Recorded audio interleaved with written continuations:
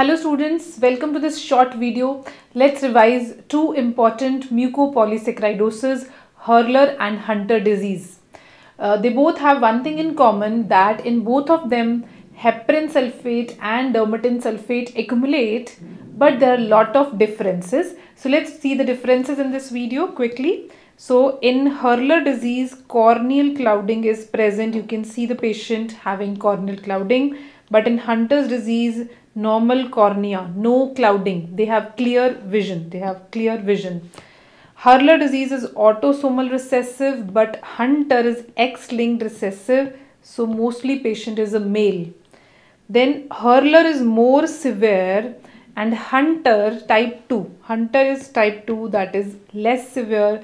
So we say it is mild Hurler, but patient has aggressive behavior. Okay. So Hurler is type 1, Hunter is type 2.